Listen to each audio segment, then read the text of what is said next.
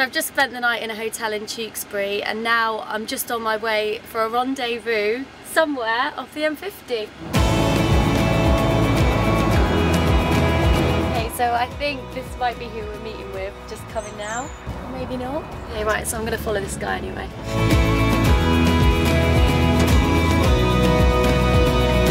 Did that sign just say danger, give way to aircraft?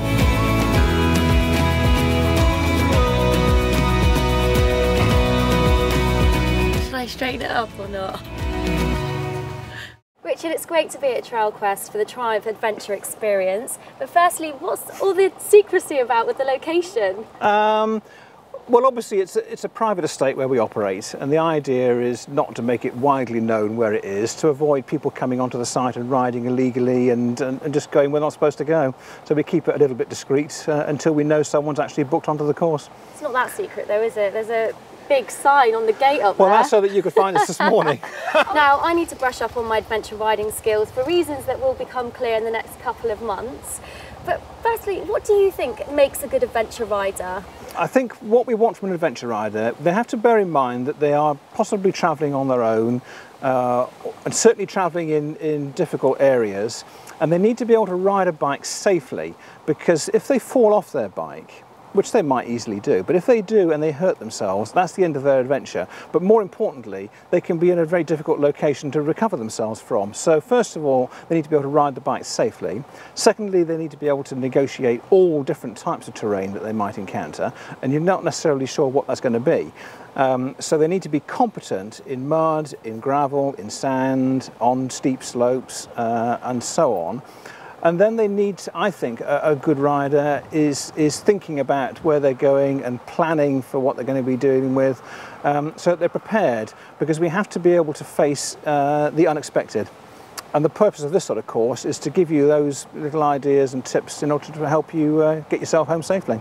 So talk us through the bike that I'm going to be riding today. Yeah.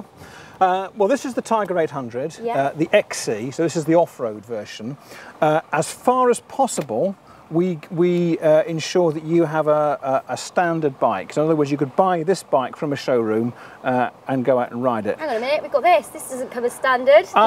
Your map case here. This is because we find that when we have journalists here and so on, they can't easily get lost. So this is to help you find your way home again. I just want to let you know that I actually got a U in geography, embarrassingly. Right, okay. So I don't think I'm going to be able to read that. So I had an intro to Trailquest at Triumph Live. Talk about the plan of action for today. Well, for today, yeah. we need to get you ready for your future activities with the adventure bikes, don't we? Yes. So we're going to put you today onto a range of surfaces, starting off on the grass, very quickly into the mud.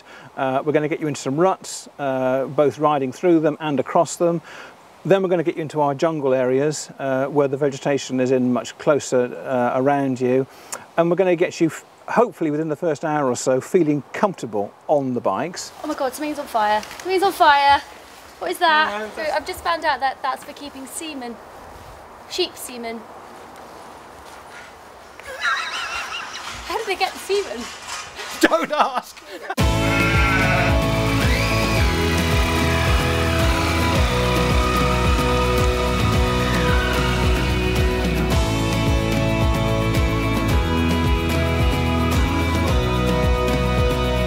Your leg there was stuck out very rigid.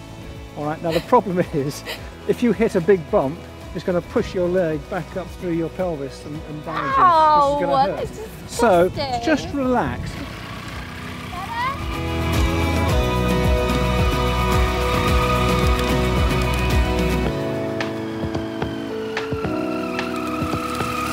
Such a nice bike to ride. I feel quite comfortable quite quickly.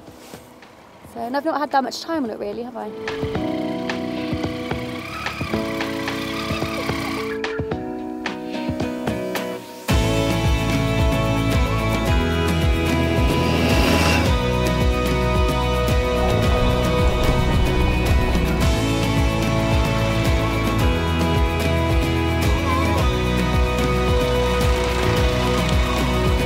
Right, what we're going to do now, we're going to take you, do a little bit of what we've just been doing, just to keep your confidence going, but then we're going to pull off into an area where there is some quite deep mud. We'll stop before we go into it and talk Yeah. about it, but then we want you to run the bike through that mud and so on, and then we'll relocate to a slightly more advanced area. Happy with that? I am. I've just got my new boots on though, and Bike World director likes me to keep them nice and clean. And I was trying to avoid to put them in. Bike World director's just washing told them. me he wants to see you in the mud. He's so dirty.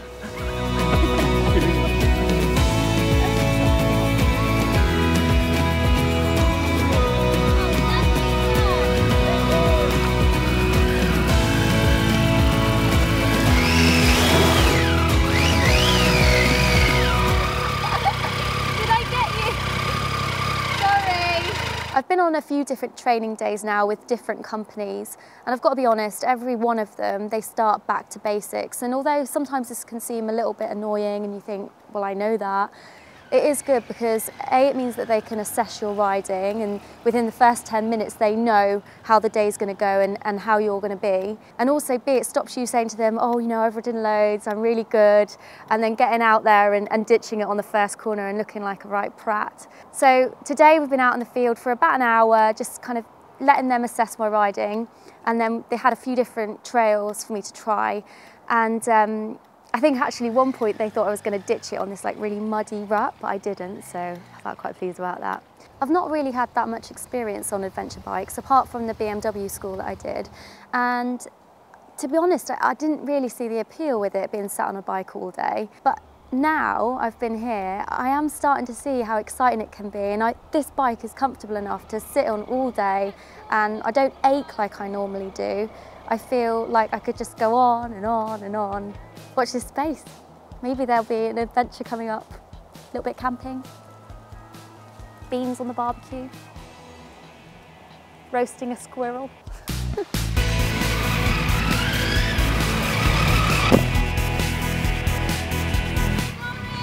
Well, this area we call our jungle minefield, and the reason being, you can see the little tree stumps in the grass. Can you see that? Yeah. They're scattered all over the place on this trail, and what we're going to do is work our way up the side of the trees to the top end where Patrick will be, U-turn and come back down this trail here, avoiding the tree stumps. Look, David Attenborough.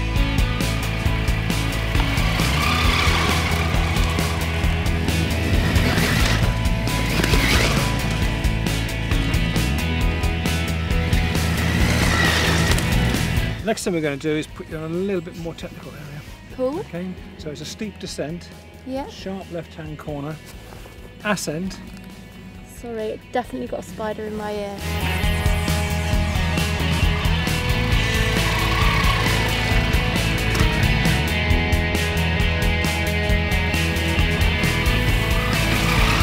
At Bike World, we've got the Triumph Explorer as our camera bike, and it's there for us to use whenever we want to, but I've never felt confident enough to take it out. However, this is making me feel more comfortable with a bigger bike, and maybe I'll take the Triumph Explorer out, if the Bike World boss lets me.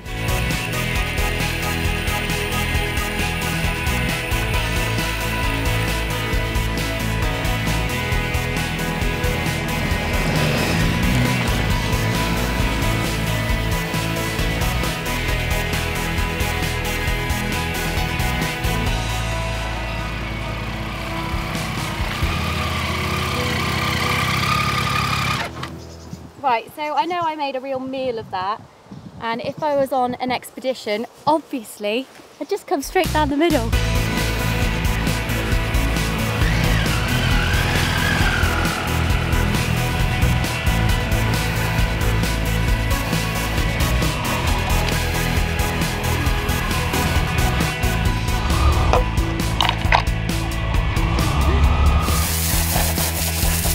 Keep the Bike World boss happy.